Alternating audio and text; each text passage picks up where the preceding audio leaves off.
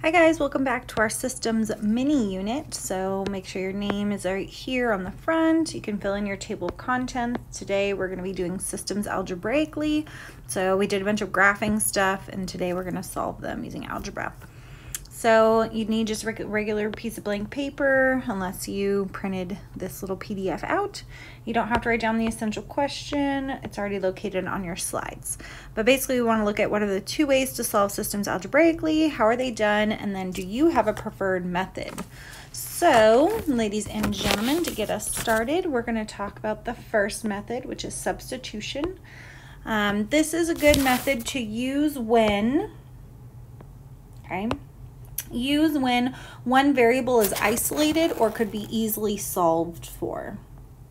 So use when one variable is isolated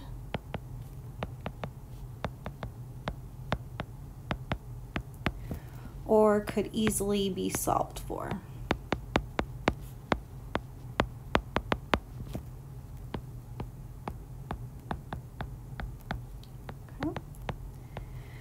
All right, the steps we're going to write down in order to solve it. The first step is going to be to go ahead and solve an equation for one variable if it's not already done for you.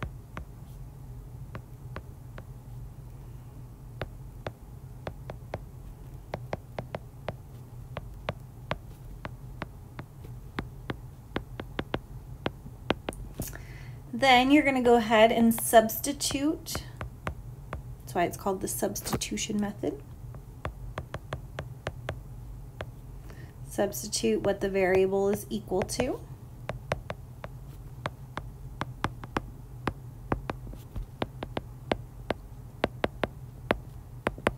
Into the other equation.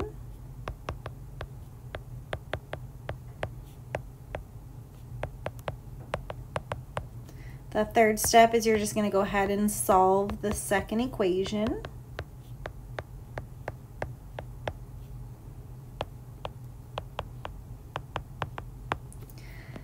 The fourth step is just going to be to plug the value back in to find the other.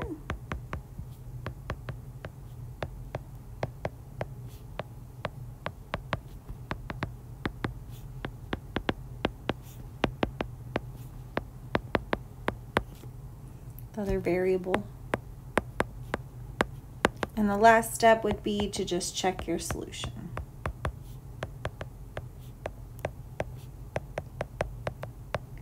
So these steps are here in your notes, so if you need to refer back to them, my writing is very crooked. Okay, so we're going to do an example of this. Okay, so your first example, go ahead and write it down right here. It says y is equal to 2x minus 7 and x plus 7y equals negative 19. So this is review, but we have a system of equations. So they're both equations, no inequalities today. And we're going to use substitution method. You want to use this method if one variable is already isolated. So see how the y right here is by itself. It's already isolated. So what we're going to do is we're going to follow those steps. The first step is to solve an equation for one variable. We already have that done here. Okay, so what it's saying is that y is equal to 2x minus 7. So what we can do, step 2, is to substitute it in. So where the y once was, okay, there's a y right here, we can actually plug this 2x minus 7 in. Okay, so the rest of the equation stays the same. X plus 7, but instead of y, we're going to plug in what y is equal to, and y is equal to 2x minus 7. Okay, so that's why it's called substitution method, is you're substituting it in. We know y is equal to 2x minus 7, so in the second equation, I'm going to change the y to 2x minus 7. And then I'm going to go ahead and solve. So I see parentheses, so I'm going to distribute, so I get x plus 14x minus 49 equals negative 19. I'm going to combine like terms, so I get 15x minus 49 equals negative 19. Add 49 to both sides to try to get my variable by itself. 15x equals 49 minus 19 is 30. Divide both sides by 15, and we get x is equal to 2. So we're not done with our problem though. After we have solved that equation, that was step 3, step 4 is to plug that value back into one of the two equations. So it doesn't matter which one. I'm going to plug it into the first one, which is y equals 2, but instead of x, I'm going to plug in 2. So y equals 4 minus 7, y equals negative 3. So the way that we write our answer is as a point. So our answer is going to be x comma y, so 2 comma negative 3. Here's how you can check your answer to make sure that it works. You plug it into both of your equations. So instead of y equals 2x minus 7, you plug in negative 3 equals 2 times 2 minus 7. You get negative 3 equals 4 minus 7. Check, that works. And then you plug it into the original second equation, which was 2, because that's x, plus 7 times negative 3 equals negative 19. Is 2 minus 21 equal to negative 19? Check, it works. So you can check your solution by plugging it back in where your x is the first number and your y is the second number, okay? All right, let's go to the second method. So that's the first method, that's the substitution method, okay? Some people have that as their preferred method. I personally prefer the elimination method. That's my favorite method. You want to use this one when both variables have the same coefficient, or when matching variables have the same coefficient, or it could be multiplied to get the other one. Okay, so use when both variables have the same coefficient.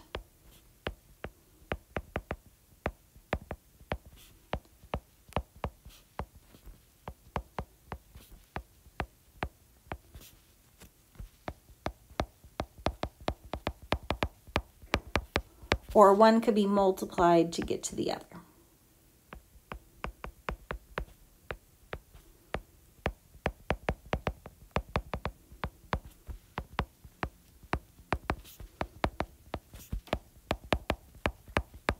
Okay. All right, so we're going to write down our steps. So this one's got a little bit more steps. The first step is to just make sure that both equations are in standard form.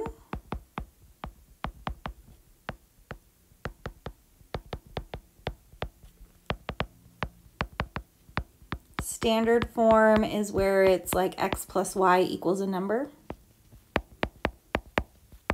That would be standard form. There could be coefficients in front of x and y, but that would be standard form. Step 2 would be to determine which variable to eliminate.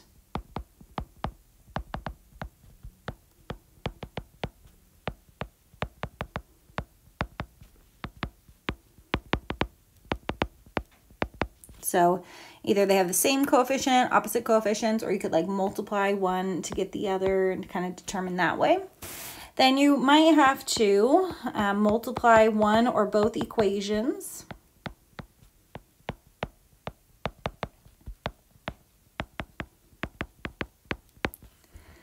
And then you either add or subtract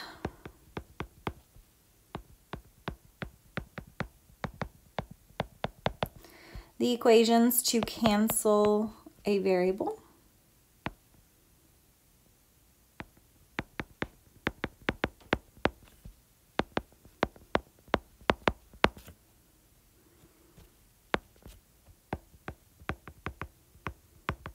Then you would go ahead and solve. Step 6 is just to plug your value in to find the other.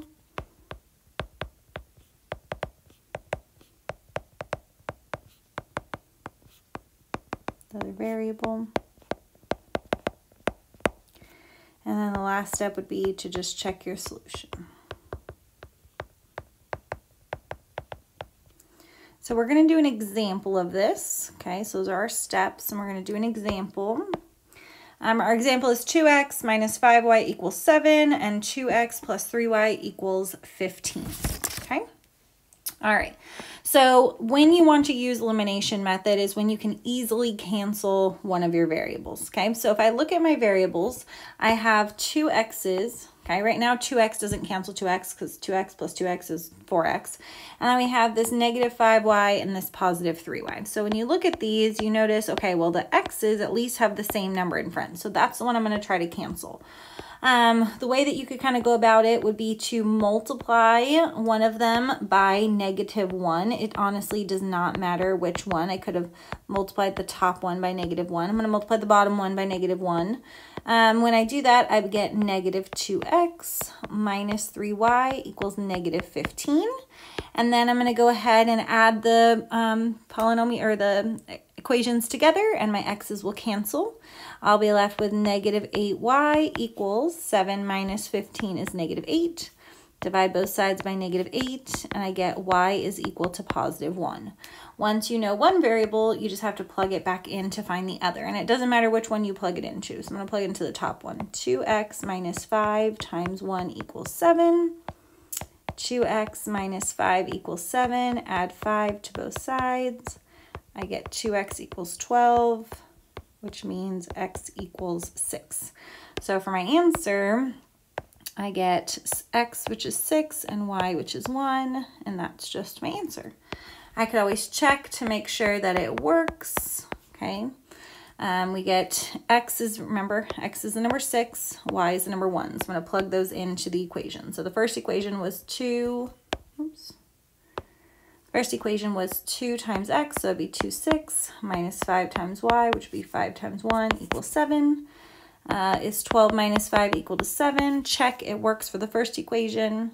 If I plugged in for the second equation, it'd be 2 times 6 plus 3 times 1 equals 15. Is 12 plus 3 equal to 15? Check, it worked. So it could happen where you actually have to multiply by a number, but you want to try to get them to be the same number, one positive, one negative, so that you can get them to cancel. These notes go in on slide 9. You did the substitution method, goes on the left. The elimination method goes on the right. Here's what you're going to title in your table of contents. There's a sticky note for questions and your summary. The essential questions already there. Get your 2 pictures taken in now, and then you're going to practice on Khan Academy. That's it.